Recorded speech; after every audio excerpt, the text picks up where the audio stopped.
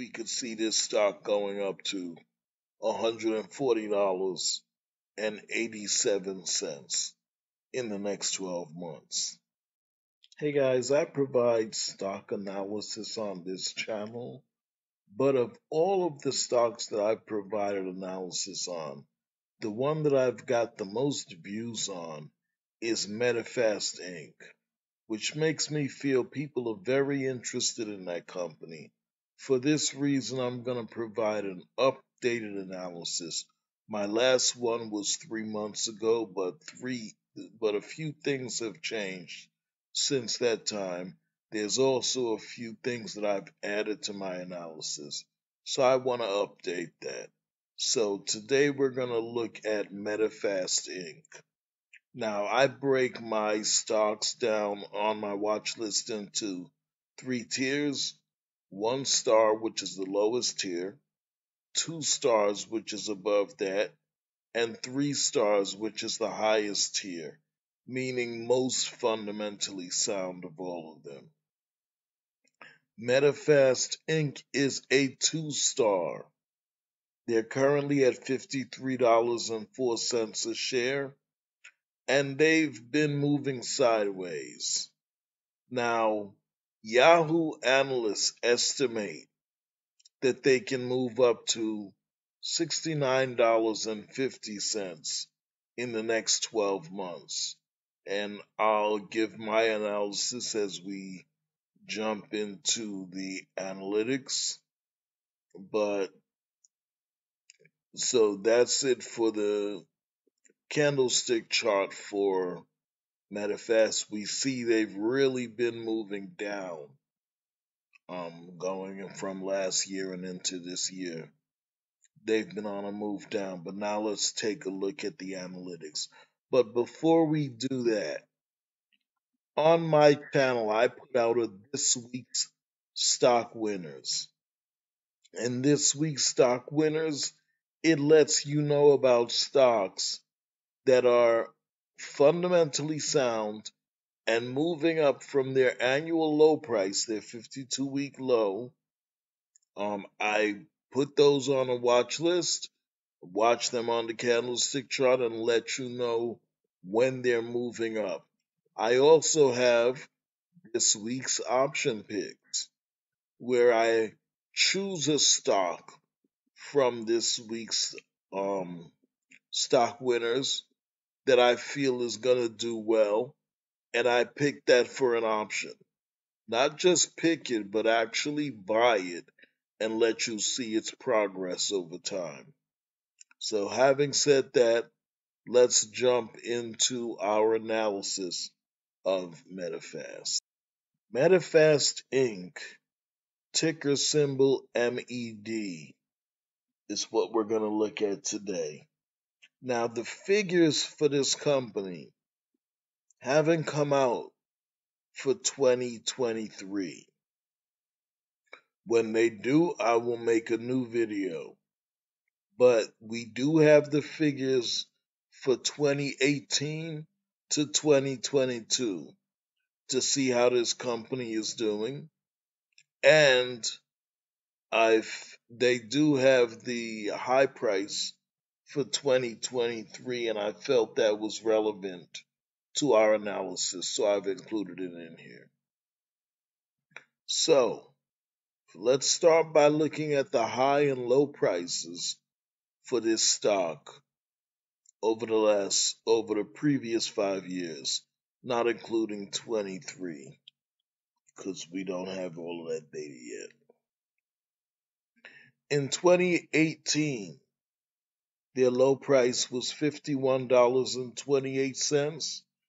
The high price was $209.03. That was a percentage increase of 307.62% for this stock. Very good. You see a lot of stocks with percentage increases of maybe 30%, maybe 50%, 307%. Very good. But 2019, they went from $62.42 at the low price to $130.12 at the high price. That was a return, a percentage increase of 108.46%. Still good, but lower than 2018. Now, 2020, it made back up, but that's expected because stock prices really dropped in 2020 because that was the COVID lockdown years. So the stock had a low price of $44.09 a share and a high price of $181.25 a share. That's a 311.09% increase. In 2021, at their low, they jumped up to $166.82 a share, and the high price was $294.77 a share. So that was only a percentage increase of $76.70 that year. And in 2022, they were at a low price of $96.46 and a high price of $197.92. That's an increase of 105.18%. Now, these percentage increases are considerable. I was believing that people were mostly interested in MediFast for the dividends, but now that I look at the percentage increases, I could see people being interested in them for that reason as well. However, there is a pattern emerging. And what's the pattern, you ask me? Well, let's look at the high prices for the last, well, I guess we can say 6 years. We have them right here. In 2018, it was 209. In 2019, it dropped to 130. But in 2020, it went back up to 181. In 2021, it was 294. But in 2022, it dropped to 197. In 2023, it dropped to 123. And from what I saw in 2024, it was at 70 so far. So for the last 3 years, this stock's high price has been decreasing. And if we look at Yahoo's analyst estimate, I'm about to give mine in a minute, but if we look at Yahoo analyst estimate, they estimate that this stock will go up to $69.50 in the next 12 months. So the high price is decreasing every year. Maybe if we can get a closer look at it, we can figure out why that is, but it just doesn't seem to be the bargain that it was before. Now, let's look at the high and the low PE ratios. And the reason we look at the high and the low PE ratios is those can help us to make an estimate of where we feel this stock will go in the next 12 months. Yahoo has already given their estimate of where they feel it can go in the next 12 months. Now I'm going to give mine. Well, if we look at the low PE for the stock in 2018, it was 11. At the high, it was 45. So that's an increase of, I guess, about 34. Um, that would be the reason why this stock would have jumped up so high that year, a 307% return. The next year, the increase in PE was just 11, from 9 to 20. I'm not counting the after the decimals to make it simpler. Now, in 2020, it went up by about 24. But what happened in 21 and 22? In 21, it just went up by 9. And in 22, it just went up by 8.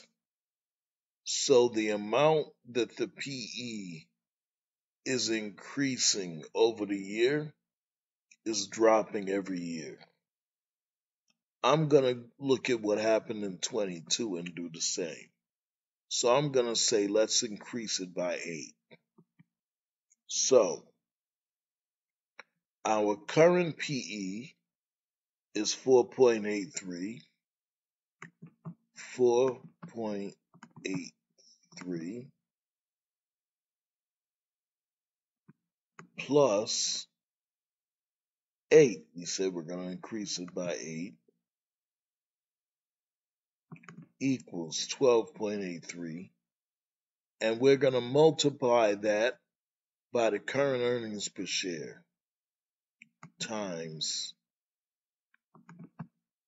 10.98 equals. That gives us 140.87. So when Yahoo analysts look at this and they estimate it's going to go up to 69.50, we don't know what things they're factoring in. We're not exactly sure of what they're factoring in. They may know specific things about the company. I'm just looking at the PE ratios. And if the PE ratio of 4.83 was the lowest PE ratio it reached in these next 12 months, and it went up by 8 in terms of PE ratio, providing that earnings per share doesn't change, we could see this stock going up to $140.87 in the next 12 months. That's providing those factors don't change, providing that the earnings per share stays consistent, and providing the PE doesn't drop anymore and it moves up by 8. We don't really know because this stock has been moving down a lot lately, and now for the last couple of weeks or so, it's been going sideways, but that's just something we'd have to look at.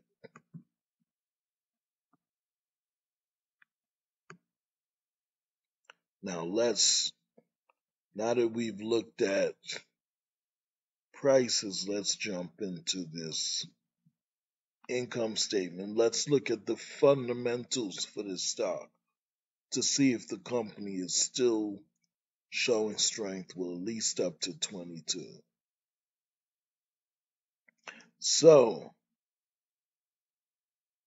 in 2018, the company made $501,003,000 overall in sales and revenue. Of that money, after paying all expenses, they retained $55,789,000 in net income or profit. Their profit margin was 11.14%. I wouldn't say that's a spectacular profit margin. I would say that's a decent profit margin. We see through 40s years they stayed in the 10 and 11 range. That's a decent profit margin. 2019 they made 713,672,000 overall sales and revenue. They retained 77,916,000 in profit. That was a 10.92% profit margin. 2020, COVID lockdown year. Notice their sales and revenue is increasing every year. So in 2020, they made 934,842,000, and they retained 102,859,000. That's a 11% profit margin. 2021, they made 1,526,087,000 in sales and revenue. They retained 164,031,000 in profit. That's a 10.75% profit margin. But in 2022, sales and revenue still increasing. They made 1,598,577,000, but they retained 143,568,000. So it dropped from the previous year. And this year, even though they made more in sales and revenue of the previous 4 years, their profit margin was lower. It was 8.98%. So their income statement is pretty decent, but we have to look at what happened in that last year, 2022, to make their profit margin drop. Next, we're looking at return on equity. Now, return on equity is great. 51.13% in 2018, 74.32% in 2019, 65.41% in 2020, 81.01% in 2021, and 92.60% in 2022. So their return on equity is great, and their debt to equity is manageable. 55.29% in 2018, 85.68% in 2019, 75.57% in 2020. Now, 96.73% in 2021, and 103.95% in 2022. Those last 2 years, it's increasing, but it's still in a manageable range, which makes me believe they have a pretty good balance sheet. And if I go down to the balance sheet, in 2018, not only did their assets exceed their liabilities, their current assets exceed their current liabilities, which we like to see, but their current assets seems doubled their current liabilities. if we look at 2019, the current assets, well, actually, in 2019, the current assets didn't double the current liabilities, but almost. 2020, they doubled them again. 2021, not so much, but close to. And in 2022, no, the current assets didn't double the current liabilities, but the current assets exceeded the current liabilities. Now we're looking at assets, things the company owns, liabilities, what they owe.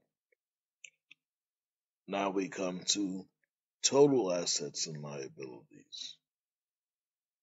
And the in 2018, 169 and 60, they more than doubled. Total assets more than doubled the total liabilities. We see the same thing in 2019, 2020, 2021, they just about doubled. And in 2022, they fell a little under that. They didn't exactly double, but almost.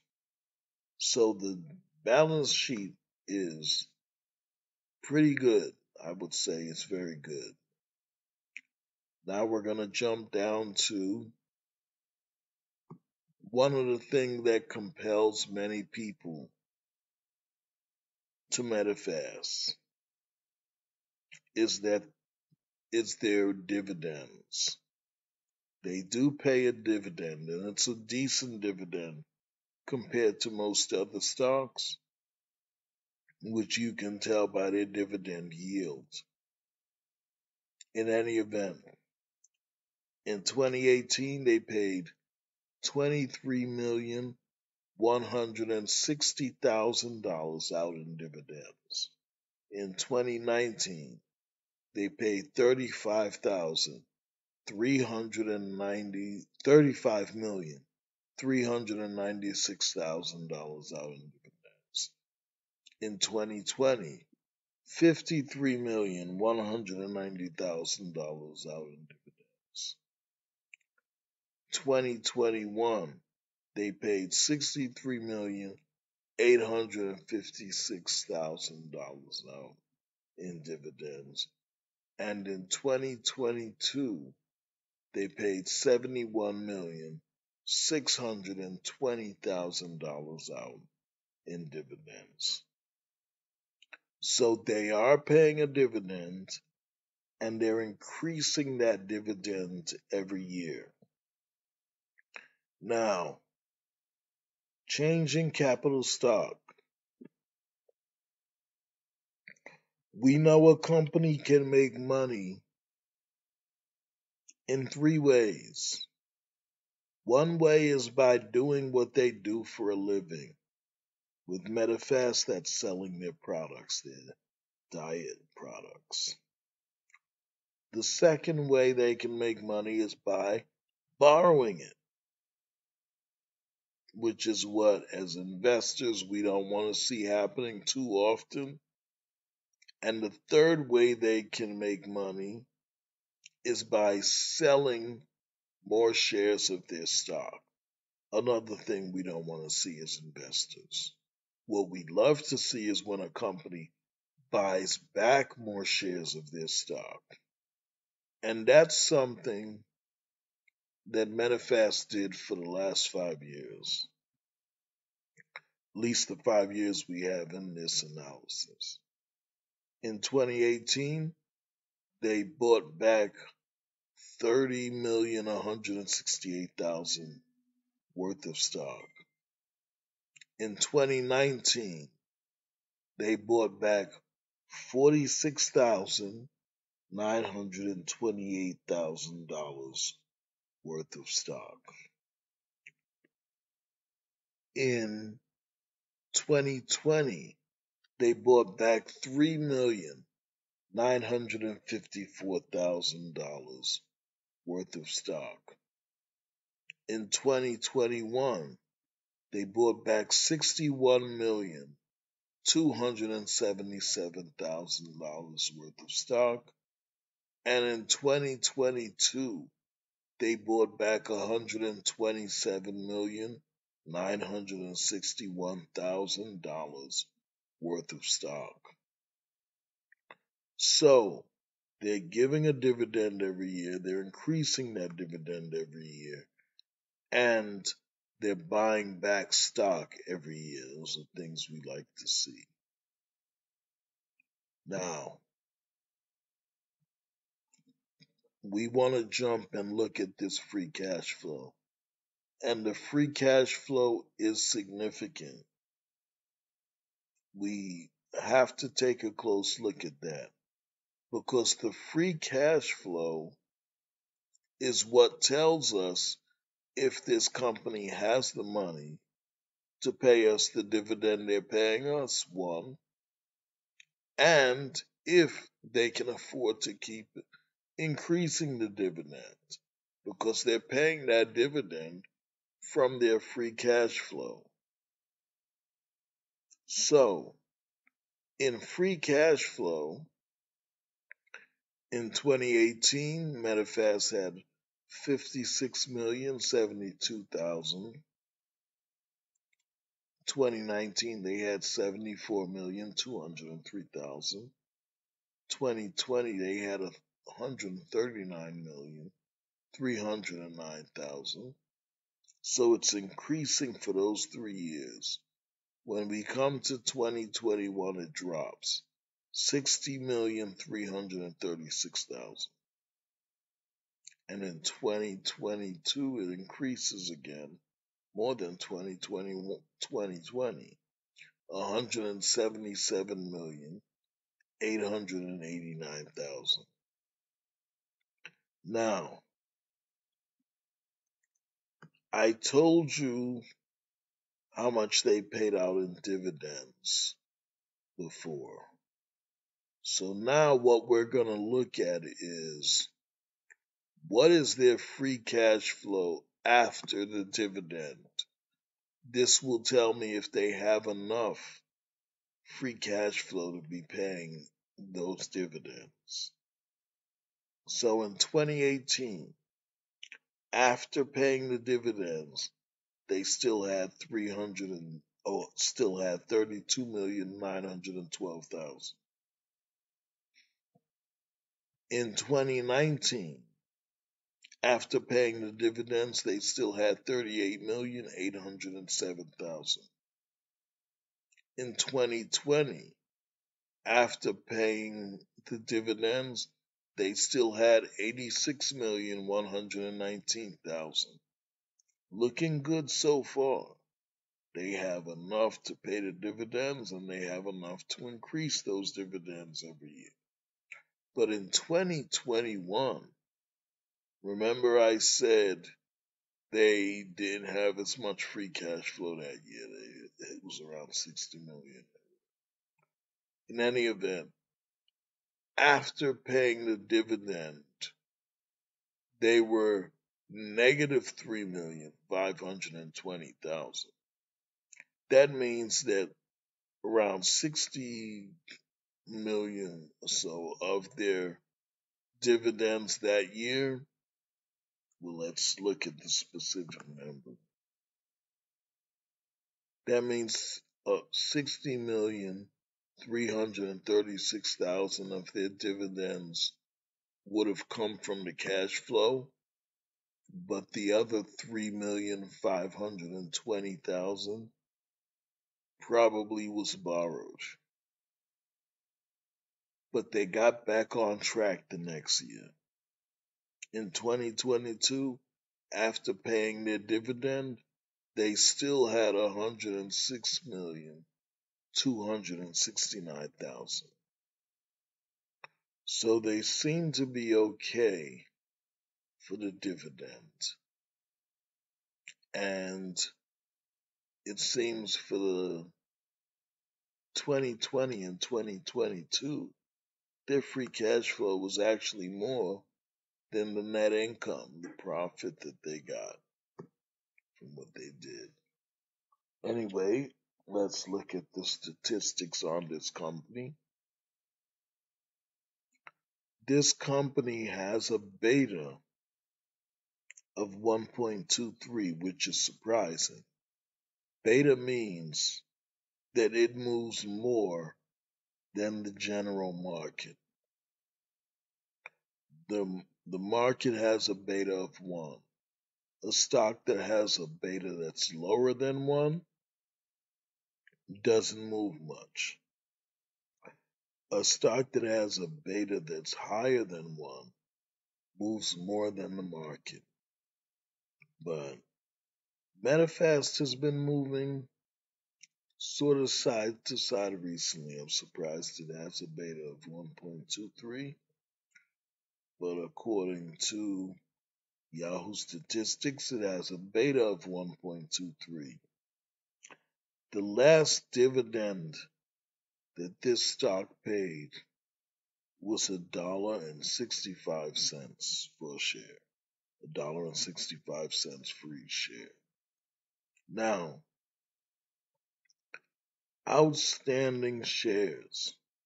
This company currently has 10.89 million outstanding shares in the market. And of those 10.89 million outstanding shares, 2.13% of them are owned by insiders. Those are those working for or involved in the company. 93.61% are owned by institutions, large banks, institutions, etc. Now, the company is paying a dividend yield right now of 12.44%, which is very good compared to most companies. Their book value is 17.91%. I don't find the book value to be as significant. I more so like to look and see if the company is buying back their own shares or selling more shares. And if you look on the channel, I have a video called The Truth About Book Value, which will explain my reasoning for that. But in any event, that's it for the statistics on this company. The management, Daniel R. Chard is the executive chairman and CEO. He was appointed in 2020. That's something to look at because since we're looking at a 5-year history on this company, we want to see if it's been doing better since 2020 than it was doing before 2020. In any event, MediFast is in the personal services industry, consumer cyclical sector. So that is my analysis for MediFast, guys. You have a great day, and I look forward to seeing you in the next video.